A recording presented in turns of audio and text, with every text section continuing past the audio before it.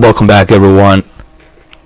You know, I was really hesitant whether or not I should make this video because I had some of you, not all of you, but some of you have been asking me, could you please clarify the certain confusions about PlayStation 4 Pro? Can you just tell us your own thoughts, your own opinions? Because I noticed when this whole 4K thing started this year, it really, I mean, not this year, last year. I mean, it really kind of kicked off last year in September. There has been so much confusion about 4K and about upscaling and about HDR and about Dolby Vision and about dynamic resolution, checkerboarding, all of this technical jargon. There's been so much confusion, and I totally understand why there's so much confusion, because a lot of people still were using their PlayStation 4s, which is the 7000 model, CUH 7000 model, right? That's the 2013 launch model that we had since 2013, all the way till 2016 when Pro and the Slim got released. I understand why there's so much confusion going on. Why so many people are being confused by all this technical jargon of checkerboarding, dynamic resolution, upscaling. There's even people out there that don't even know what the upscaling even means, let alone checkerboarding and dynamic resolution, and why does it fluctuate resolution between 1800p to 1900p to 1440p. Basically means 2K to 2.5K to 3.2K, and then drops down to 2.1K and 2K. That's a fluctuation of that resolution. And I understand all that stuff, and I understand why is that all confusing to somebody who is not into video, home theater, video production, resolutions, who is not professional, who doesn't study that. You know, if you're not Richard from, Digital Foundry, of course, for him, that's going to be easy to understand, because that's what he does for a living. You know, that's all he does is resolutions and graphics and rendering and frame rates and all that other stuff. So for him, that's easy to understand. It's like for Mark Cerny, that's easy to understand, because they're professionals. That's what they do.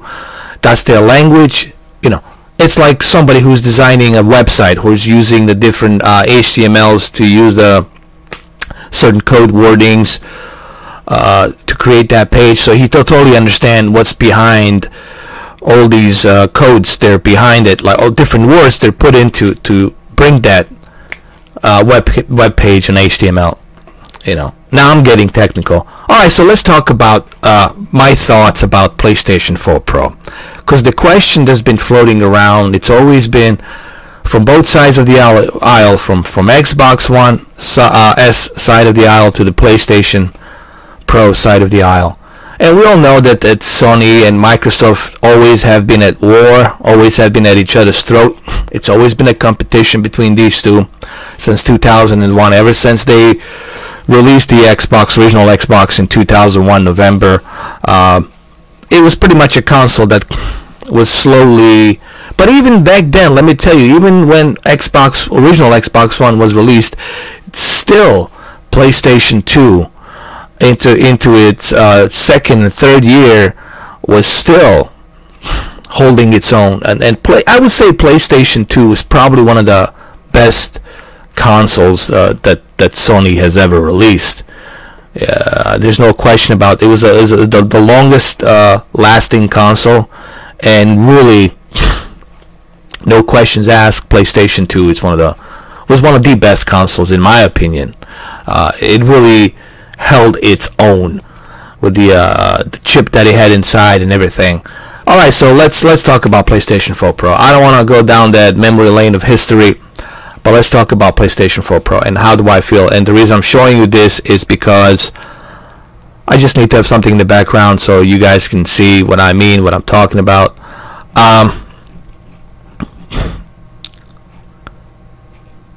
Here we go. The reason I left it here because question has always been arising and rising about, is PlayStation 4 Pro a 4K console?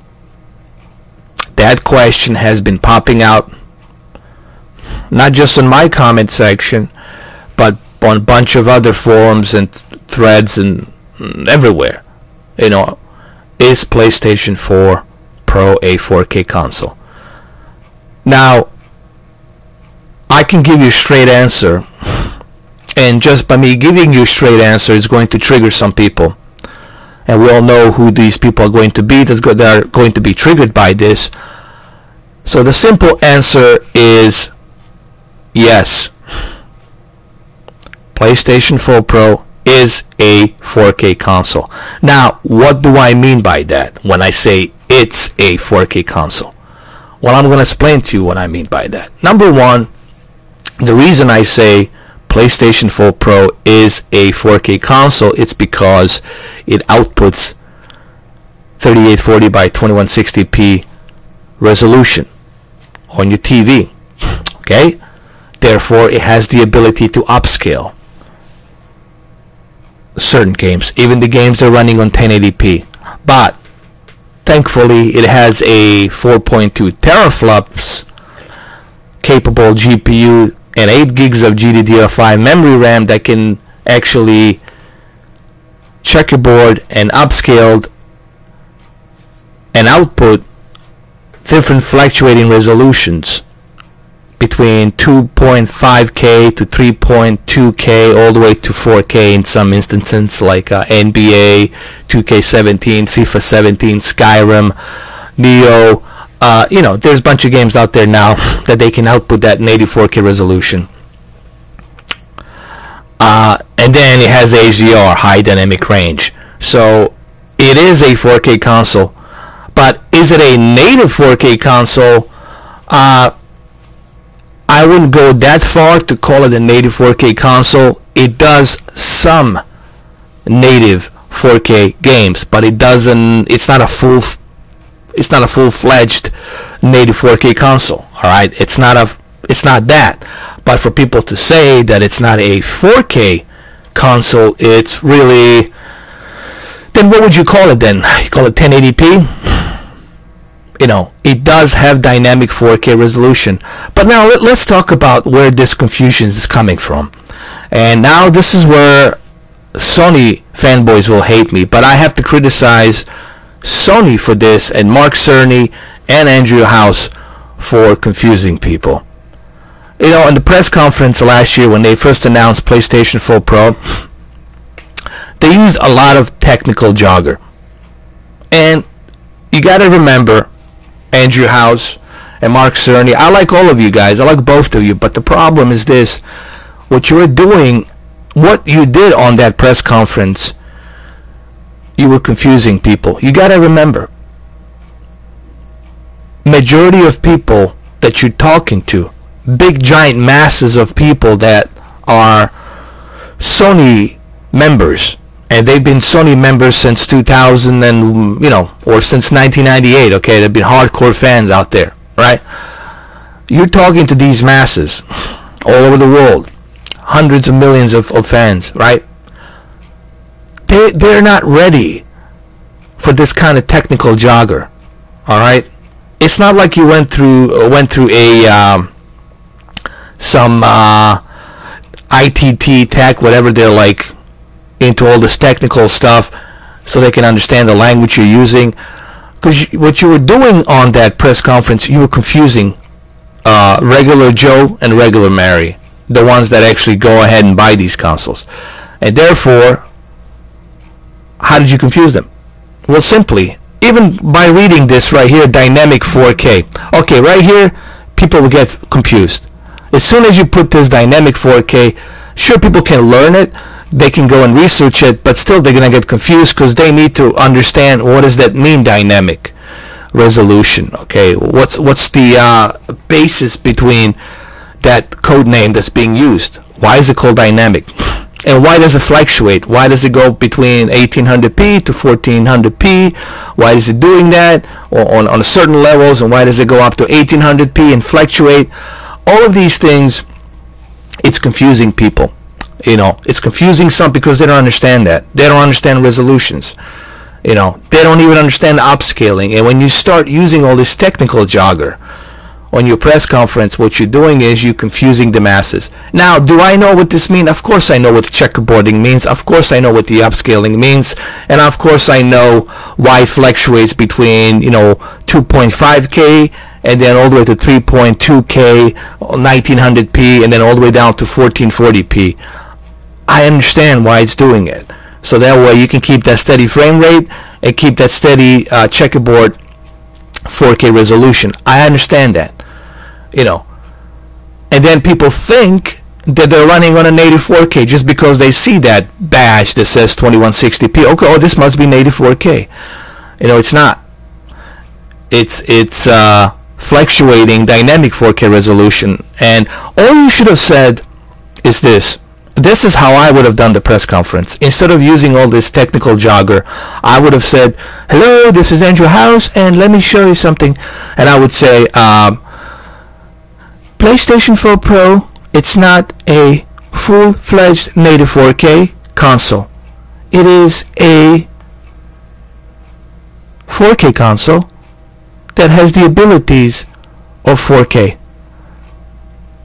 If you have said that, then it would have cleared that up a little bit better. That has the ability of 4K that can reach up to certain resolutions and render the HDR. Now, he might have said it like that, but the way he said it was too technical. He was using the word checkerboarding and then upscaling and then rendering and HDR, and he was going too technical in it, you know, and got people confused. It does some native 4K. Let's be honest. PlayStation 4 Pro does some native 4K games, but it's not a full-fledged native 4K game. A gaming machine. If it was a full-fledged native 4K gaming machine, then every game would be native 4K. There would be no issues. There'd be no hassle. But to say to people, but for people to think that it's not a 4K console, it's wrong, because it is a 4K console. It does reaches a near 4K resolution, and it does have HDR built into it, and it does outputs HDMI 2.0 YUV 420 and 422 resolution on there. Hell, it even can reach up to RGB if you wanted it, you know, depending on your TV. So it is a 4K console. It's just not a full-fledged native 4K console. You know what I mean? So I know this video will trigger some people, because some people will say, well, no, he wasn't confusing. Come on, he did. He didn't confuse me, because I already knew what he was talking about. I know what he meant by I even know when Richard from Digital Foundry, when he talks about dynamic resolution, checkerboard, I understand why it fluctuate. I understand why you cannot just keep it, why Neo cannot just stay at the 4K native. It has to fluctuate down to 1900 to 1800 and go back up to 4K again, so they can keep that steady frame rate. I understand why he does that, but that's a technical jargon. I can talk technical language all day long, and I'll put you guys to sleep. You guys won't understand a goddamn thing I'm saying. That was my whole point. I like PlayStation 4 Pro. I have it. I own it. I like it. I like what it does. It's definitely better than the Slim, and I like what they have with the PlayStation 4.50 Beta 4 that they already put out there. I like that too. I like that the ability to be able to plug in my hard drive, the ability to take screenshot, put as a wallpaper, the ability to read different files. As soon as I get my Seagate hard drive, I will do that separate video on that to show you what different type of files you can read on a hard drive via PlayStation 4 Pro. I like what they're doing, but I just thought this confusion is there because you still have people out there who don't even know what the upscaling means. The word upscaling, it's how about this, in basic terms, I explain once and for all to people what upscaling means and what downscaling means. Okay, what does the upscaling means? Its simple term means that I'm magnifying something. Okay, I want to magnify, let's say this enhanced gameplay letter. I want to magnify it. I want to magnify this to 4K. Let's say this is 480p, and I want to upscale this and magnify it to fill in the pixels of the screen to be 4K. So that's what basically upscaling means. Downscaling means is you're lowering it down to that resolution from original upscale that you were at 2160p. Now you're downscaling it to 1080p. You know, it's like a magnifying glass, like zooming in, zooming out. Okay, it's like to fill in that screen. All right, like this entire screen has to be filled in. Right now, this is on my 4K TV, M55C2. And this has to be filled in. These pixels has to be filled in. They has to be magnified. It has to be upscaled. Now, just because something is upscaled, it doesn't mean it's a native 4K. You guys need to separate the two. I don't give a fuck what they call it. Checkerboarding, dynamic, doesn't matter what they call it. It's still upscale. It's just a better source upscale with a different high resolution. But it doesn't mean that it's a native 4K. Okay? Native word. When they use the word native, native means the source. Okay? When they say native 4K, that's the source that material is filmed, or that's the source that material or that game it's running on. It's running on that native source. If they say this game it's running on a native 1080p 1K, which is 1080p, that's the native source that game it's running. Forza 6, it's running on 1080p 60 frames per second. That's the native source that Forza 6 it's running on. Now when I'm magnifying it, when I upscale that source of 1080p, it looks much better on 4K TV.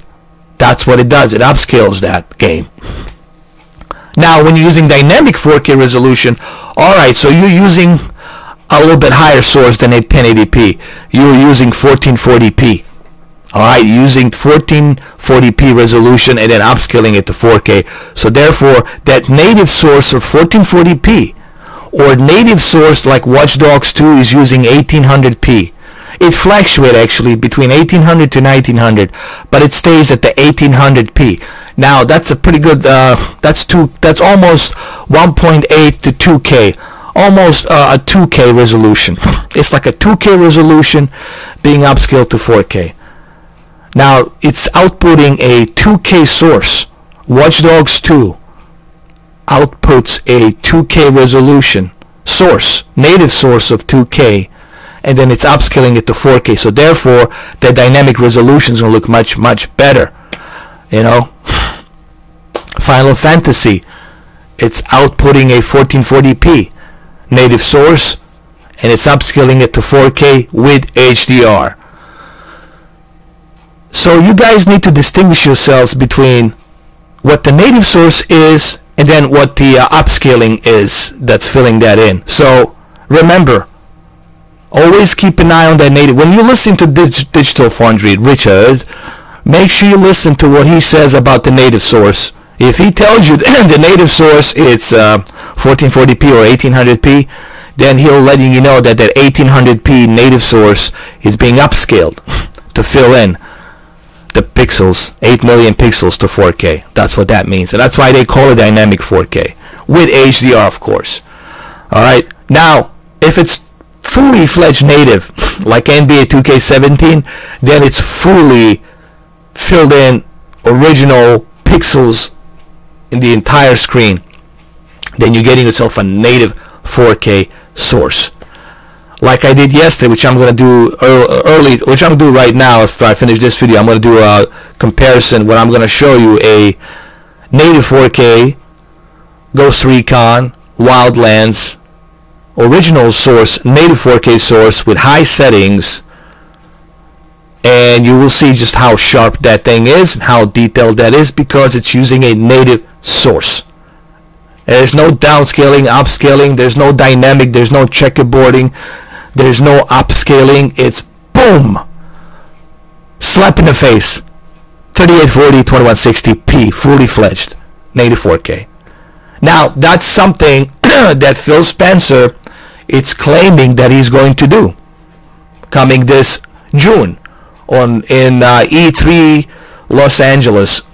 Okay, he's claiming that that Xbox Scorpio is going to be able to handle native 4K 60 frames per second with no problems.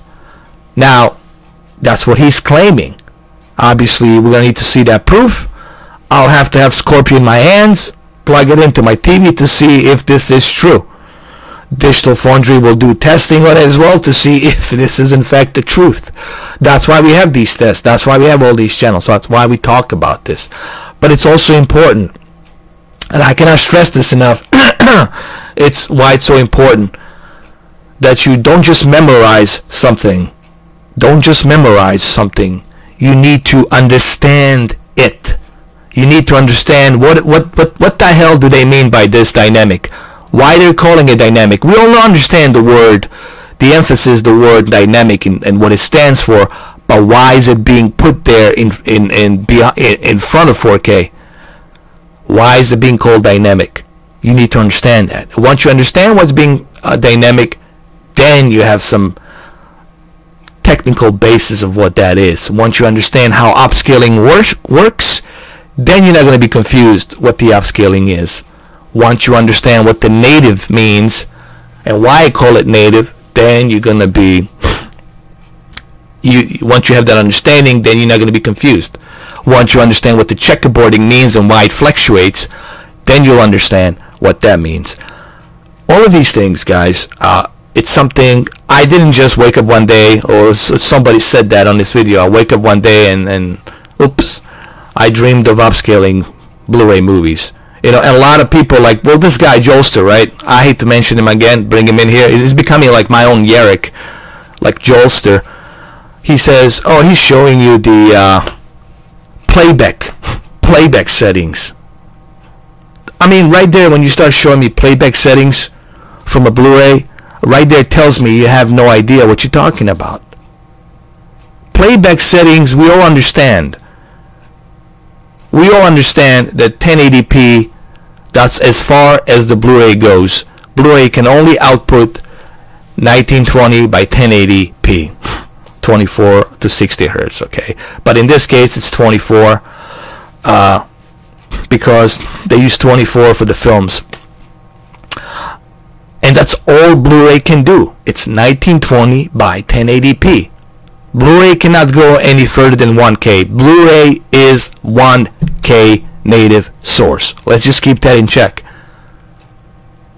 What he forgot to mention, obviously, was that playback setting that we all understand, it's 1080p, it's being upscaled because you're upscaling it through a 4K capable machine that has HDMI 2.0 and that can output that resolution to 2160p, and it magnifies that 1080p source which you are playing to 4K.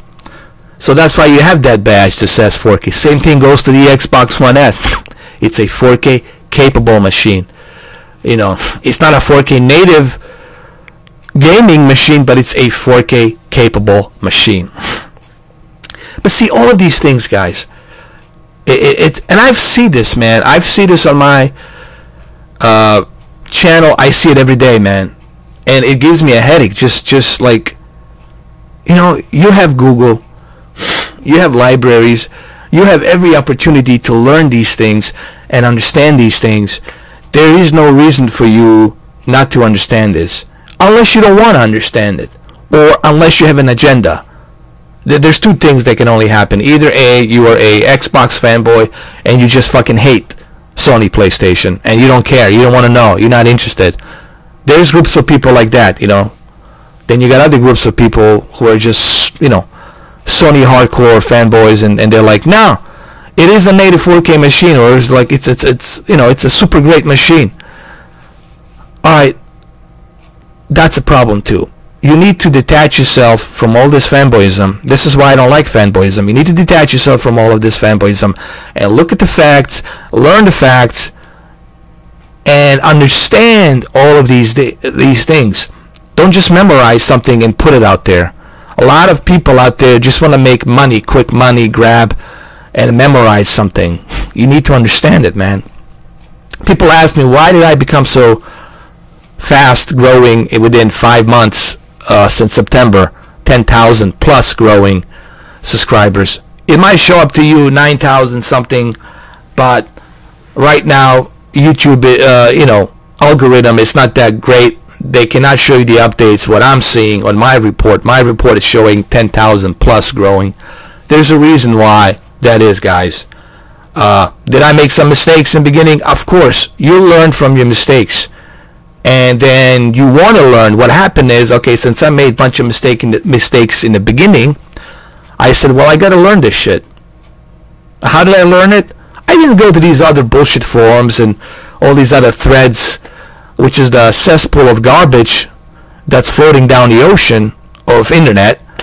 I went to the Barnes and Nobles, picked a bunch of books on this stuff, on the resolution, on the upscaling, how does it work, about the TVs, different types of panel TVs, what are these deals made of, and how do they emit, what are these panels made of, what different types of panels they're using, what's the material they're using on these panels, why the resolution have different coatings like YUV, 420, 422, why these color bits are being acknowledged by that, between 8-bit and 10-bit, and the difference between the 8-bit and 10-bit, and the diagram of it, and how does that look, and how does that work.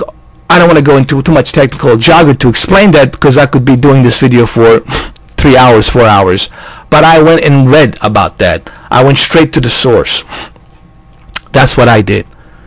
I said to myself, okay, all right, if you want to learn how to fly an airplane, well, guess what you're going to do? You're going to go straight through the source of FAA to learn about aviation, federal aviation, to learn about how to do that, how to get licensed, how to communicate with the tower and all these other things, how to fly the Cessna airplane. You're going to learn about it. You're going to learn how to fly a plane. You go straight to the source.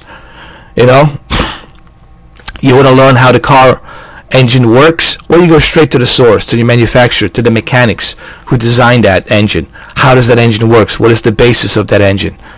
Why does it have a fuel injection? What the hell is the fuel injection? In the older cars, what is the mixture that carburetor has? All of these things, you learn it. You understand it. You don't just memorize it. You understand why that material is there and what the purpose of that stuff that's in there is for. You don't just memorize things, you understand them.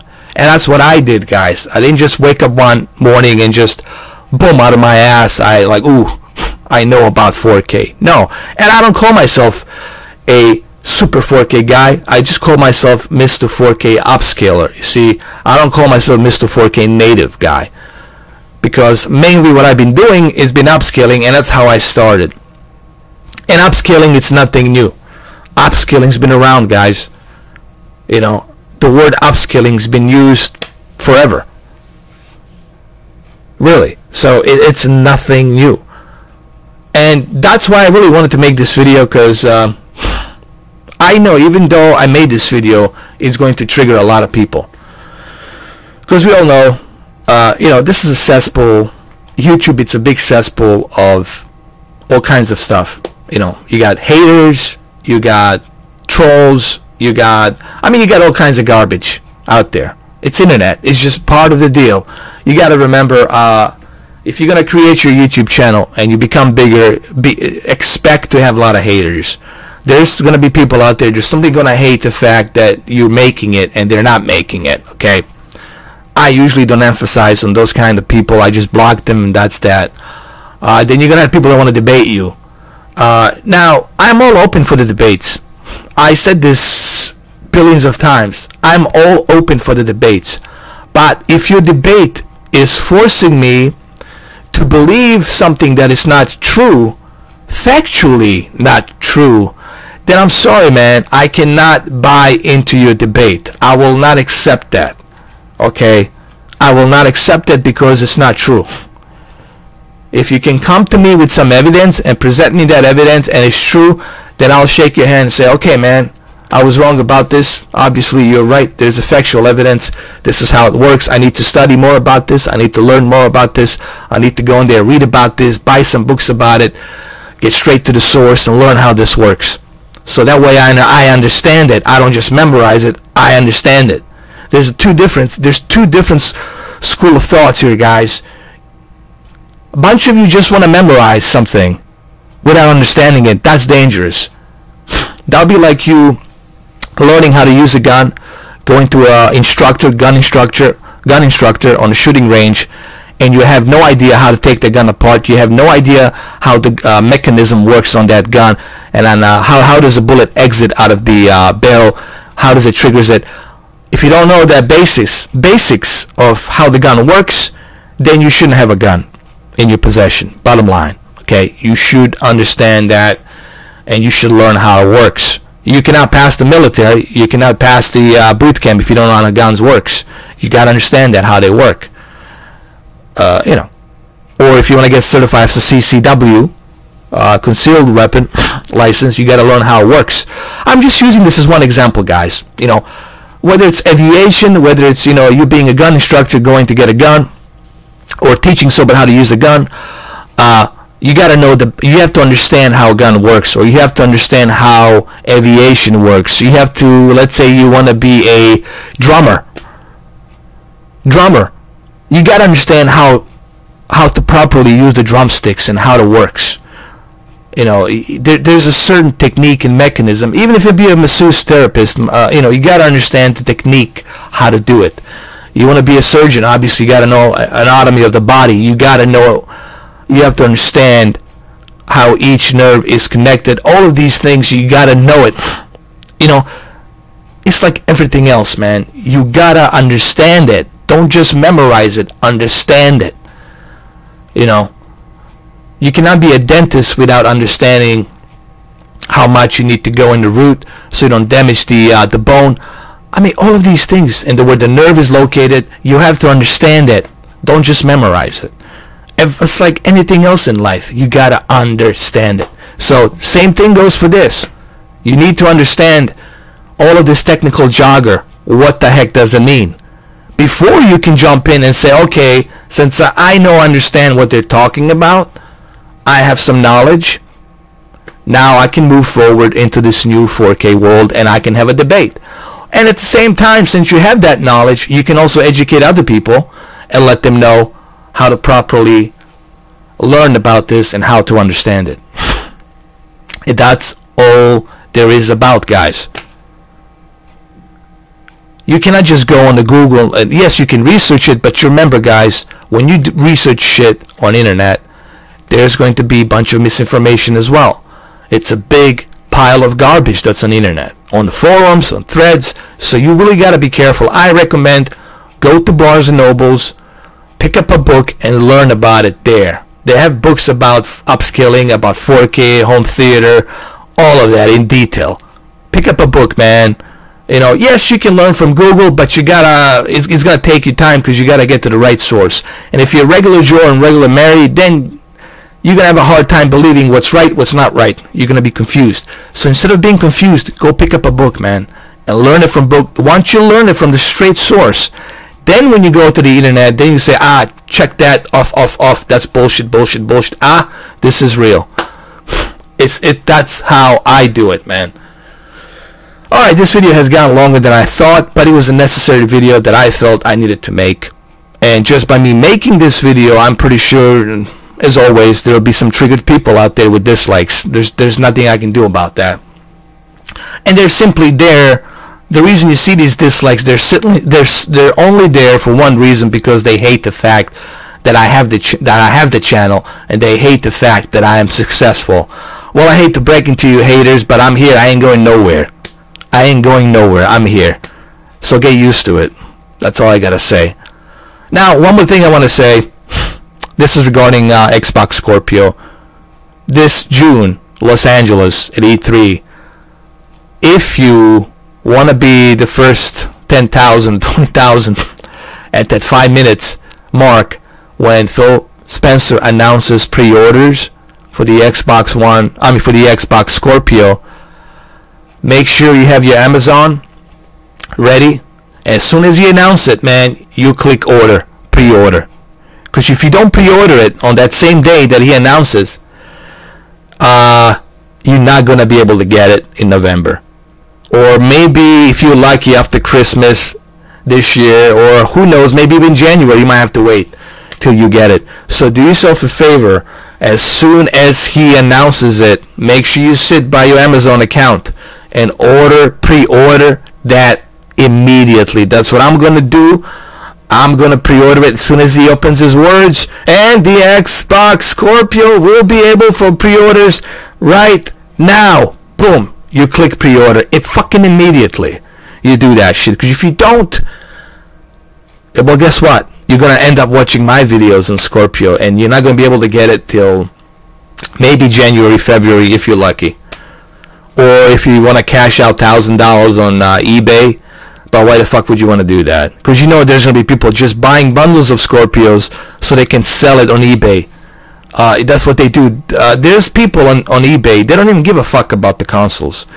They're going to buy bundles of, well, the one that's coming out. Nintendo Switch. They're going to pre-order a bunch of bundles, like truckload of bundles of Nintendo Switches. And then they're going to put these Nintendo Switches on the eBay, and they're going to sell it for like $800, $900, $600, $700. And they're going to make like $3,000 to $4,000 to $5,000 to $8,000 to even $10,000 on something that cost $300. So, you know, I really should be giving some kind of an award or maybe some kind of an Oscar, even though today is the Oscar day. Honestly, I really helped a lot, dude. I helped the Xbox One S push the sales with the Microsoft, even though that 4K UHD player was a reason enough, and HDR was reason enough for the console to sell. But let's face it, I did have some influence. Because the way my videos reached with 500,000 to, I had like 10 or 8 videos like 500,000. That's close to like 3.5 to 4 million people that's being reached. That's 4 million consoles being sold right there. So that's an influence right there. And I know some of you might disagree, but I firmly believe that's an influence I had on the Xbox One S, because nobody was doing this stuff till I started doing it. Nobody was getting their cameras out and start filming till I pushed this. And I see a lot of influence out there right now, and that's great. I like the fact there's people, they're excited doing this, because quite honestly, I was getting sick and tired of watching walkthroughs and video captures and Elgato this, Elgato that, live streams. Everybody's copying the same shit just to make a quick buck, and their commentary is not even that entertaining, okay? Even though I did that myself. So I think I influenced the Xbox One S console sales. There's no question about that. I think I influenced the PlayStation 4 Pro sales. If you go right now to Best Buy or other places, you'll see that they're being sold out. You might see one or two, but usually they don't last too long on the shelves. Did I influence that? Yes, I did influence that as well. Was I right about PlayStation VR? Yes, I was right about PlayStation VR. I told everyone that intentionally, not by accident, intentionally, Sony is going to make a shortage of PlayStation VR so they can collect a bunch of cash on it. And this shortage will continue till April. And I think in April, I would say mid-April, like April 15th or April 20th, spring, you'll see, okay, now PlayStation VR is available everywhere in the stores. Plenty of bundles, single bundle, blah, blah, blah, standalone, full bundle, bunch of games, and you'll see that, okay? That's just the way business works, guys. I know this firsthand because I know people who actually work at these corporations. I'm not going to name names, but I know some people who work at these corporations. You'd be surprised the kind of people I know, but I'm not going to mention it here. Anyway, did I influence a lot of these things? Yes, I did. I think I did. And just like I'm influencing you right now by talking about this stuff, now you're going to go, oh man, Mr. 4K has been talking about this. Let me go to the bookstore, see if I can find some books on it. I mean, which I should put the link down below on the books. That I might do a separate video on that where I'm going to show you the books top 5 books you need to read for 4K and upscaling and resolution, stuff like that. Alright, this video has really turned into a goddamn long video, but it is a video that was necessary, guys. This was something that was necessary to at least give you some... How about this? Let me put it this way. Let me rephrase this. This video is really for you to open the door, to open the curtain. Instead of you looking through one lens, one round tiny lens, I'm giving you a wide lens, widescreen, or how about IMAX lens? I'm giving you an IMAX lens so you can see much further down, from left to right to up and down, and you can understand a little bit better about the difference between memorizing something and understanding something. It's very important. Okay? Alright guys, I gotta end this video. Remember, my next video is going to be part 2 on Ghost Recon Wildlands, PC versus PlayStation 4 Pro and versus Xbox One S. However, on the part 2, I'm going to connect my PC directly to a Samsung KS8000, and we're going to do a comparison right there and then. Okay? Alright guys, sorry about this long video, but I felt that this video was necessary, very necessary for me to make. Hopefully it helps. I know it will help some people, but I also know that this won't do any good to haters, simple-minded haters, and, you know, fanboys and simply trolls. They have nothing better to do, just troll all day long. Okay? Alright, so that's it. Later. See you in the next video. Take care, guys. Have a good one. Have a nice Oscar day.